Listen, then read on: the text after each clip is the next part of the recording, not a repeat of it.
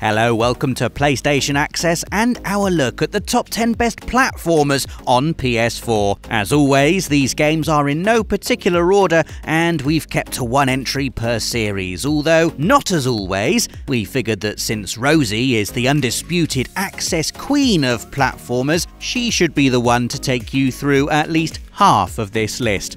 Take it away, Your Majesty. Steal Thy Shovel! It's time for a game which completely blew us away when we first played it, Shovel Knight. A 2D platformer which has been influenced by many other excellent games of this genre, where you are a knight who uses a shovel who is on a quest to save his partner, Shield Knight, after her disappearance at the Tower of Fate. Throughout your adventure, you will encounter a variety of beautiful areas, each one brilliantly designed to give you a good challenge, a bunch of menacing villains, all of them being charming and lovable in their own way, but don't misunderstand me, they still pack one hell of a punch. And a load of fun little challenges on the side, from platforming challenges to obtain treasures, to a fun little mini-game where you hit potion bottles at targets. And if you want to up your game, you can even destroy your checkpoints for more treasure! Just make sure you don't die after this.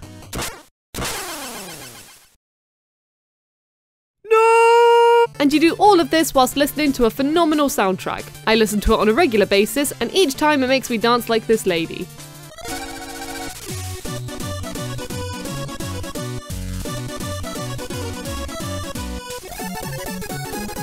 But not only can you do this as Shovey, there are 3 other characters you can play as too, each adding something new to the gameplay and each being incredibly fun to play as.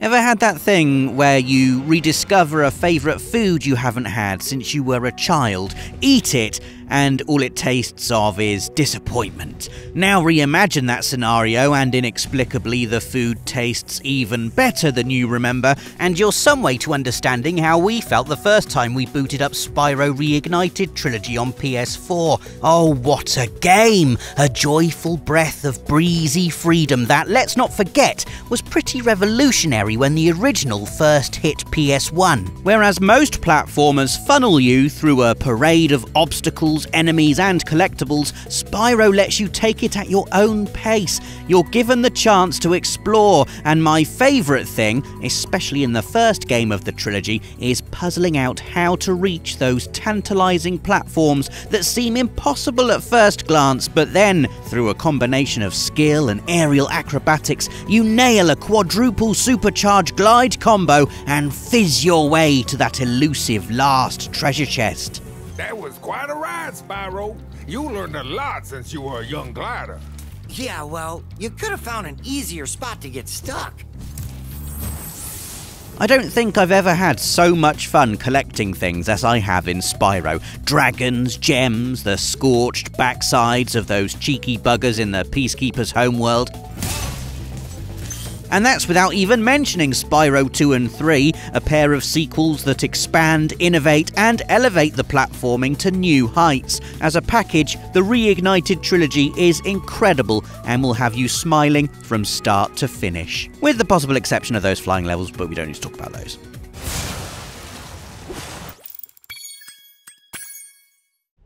Next up is Rayman Legends, the mad and gorgeously animated Ubisoft platformer. When you start getting a feel for the game, it feels fantastic to sprint through the stages, timing every jump and attack perfectly to ensure you don't slow down your momentum. Especially on the stages when you're being chased by something, because ooh-wee, these can be exhilarating. And even some of your attacks encourage you to keep on going, such as these spinny ones, which don't really feel the same unless you chain it in with a good sprint. But there is more to this game than just fast-paced platforming. There are also inventive puzzles which incorporate your cognitive skills as well as your platforming skills, hidden areas which always feel so rewarding when you find them.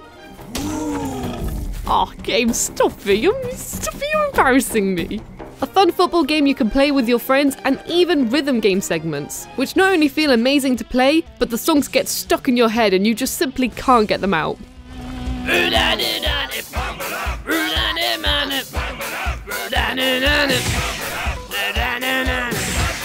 This game is simply a joy to play, look at and listen to thanks to its beautiful soundtrack. And if someone else sees you playing it and they want to go, you can play with up to 4 players, so you can all have a wonderful time with this game together.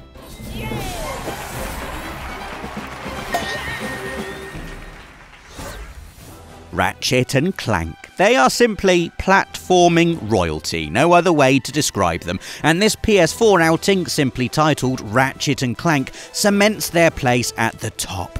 It looks ludicrously pretty. Seriously, if you're lucky enough to own a PS4 Pro and a 4K TV, get this running on it. It'll be like you've booked your eyeballs in for an all-day luxury spa, sauna, foot massages, the works. I don't know how you give your eyes a foot massage. Plus, this game is funny. Captain Quark honestly feels like something lifted right out of a, yes, here it comes, a Pixar movie. It's a comparison we've made pretty much every time we've talked about Ratchet and Clank, but the quality on offer here is such that it's kind of inevitable to get across just how polished and tight and varied this game is. You have to compare it to the best, and I'm going to leave you with a little montage of Mr. Zircon, because he is the best weapon I've ever used in any game ever. Don't at me. Mr. Zircon will punch you in the face with bullet. Do you remember Mr. Zircon? Death is too stupid for Mr. Zircon. Ah, there's nothing like a screaming Cortex to start an entry, is there? Of course, we couldn't do a feature on our favourite platformers without mentioning this crazy marsupial, and for those of you who don't know who he is, it's Crash Bandicoot! Crash Bandicoot has been around for years, but today we're referring to the 2017 remake of the original trilogy, Crash Bandicoot Insane Trilogy. What a remake this is! Being incredibly loyal to the originals whilst turning newcomers into fans. These games are packed with unforgettable levels and moments, such as using a jetpack, riding a polar bear, a tiger, using an engine-powered surfboard, being chased by a dinosaur, a boulder, another polar bear, but this one's much bigger and more angry, opening an Aku Aku mask box and hearing Cortex say, Crash, crash, crash. Why must you always muck in my mud? And simply doing the same bits over and over again as you can't seem to get the timing of the jump right and oh Crash, I've seen you die so much now it's engraved in my mind!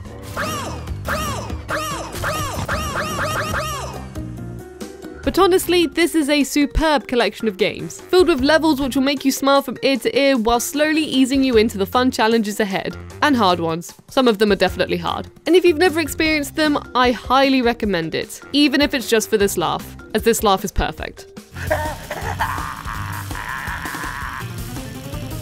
Our next game is Celeste, a challenging test of skill and reactions that manages to be both pleasingly old school and wonderfully newfangled at the same time.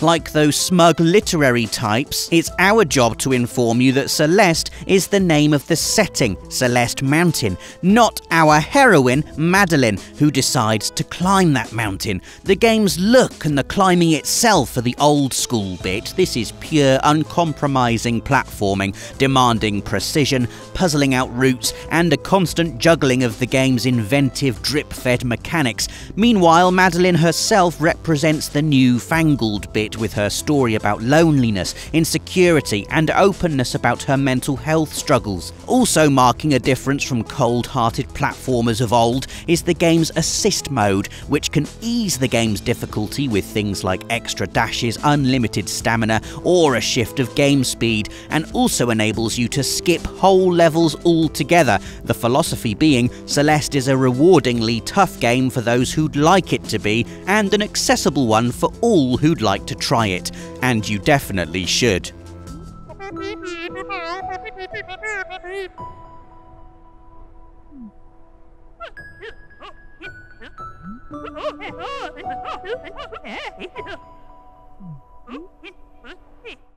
Astrobot Rescue Mission. Oh, this game. Now we are aware that this is a PSVR exclusive, but it's just so good we simply couldn't leave it out of this video. It takes the definition of a platformer and raises the bar to 100. First of all, it puts you in the world. Literally. You are a robot controlling Astrobot with the DualShock and you follow him around as he moves. But the levels are designed in a way that you have to look around to navigate. Astrobot could be to the right of you, and if you don't move your head in that direction, he could die as you don't know where he's going. Which no one wants because look at him.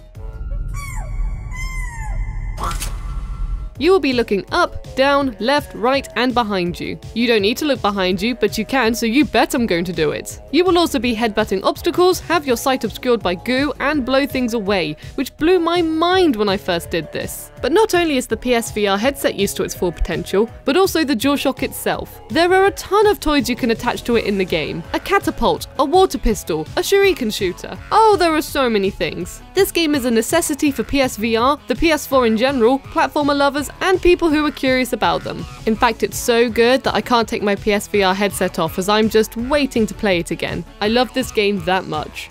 Morning, Dave. Morning, Rob. All right? Morning. Yeah, ready for another exciting day of work. Oh, yes. Morning, guys. Morning, Dave. Morning. You all right? Morning. Morning, Rosie. Morning, Rosie. Rosie. Oh, Rosie. not again. Why are you wearing a PSVR headset? We've talked about this, Rosie. Well, no, but you don't understand. I've got to save the robots. I'm on a rescue mission. Rosie, I can't save robots unless I'm rescuing them. You're on a work mission. Pop-up books are tiny miracles of engineering, usually carefully folded paper and magic to conjure whole worlds from the tiny space between pages. Tearaway Unfolded, which naturally comes from Dreams and Little Big Planet creators Media Molecule, is like this same miracle worked on the whole genre of platforming, a game built from papercraft and joyous creation, bursting with life and energy. You play as a tiny messenger on your way to deliver a letter to a portal in the sky. Tearaway matching its hand-folded visuals with wonderfully creative gameplay and a warming soundtrack that just make the whole thing outrageously wholesome. There are even papercraft designs so you can make characters from the game yourself, like this cute little squirrel that Dave is putting together. Oh god! Oh my god, what is Sonic Mania is called Sonic Mania for a reason. It's maniacally good. It turns you into a maniac in a good way. These puns don't fully work, but I'm keeping them in anyway. Filled with life, colour, and, most importantly, speed. You've got to go fast after all. Yourself and Sonic will be zooming through each joyous level, bobbing your head to the banging soundtrack, grinning as you think, classic Sonic is back, baby! And keeping your eyes to the right of the screen, so you know which one of Eggman's robots is going to be. No, my rings! Sonic Mania is filled to the brim with love for the Sonic franchise, including nods to the previous games and some classic levels making a comeback with new jazzy twists. But it also refreshes everything we know about 2D Sonic, such as having completely new areas to explore and touching up Sonic's appearance. If you're someone who's never been able to let go of the original Sonic, then they have finally made a game for you.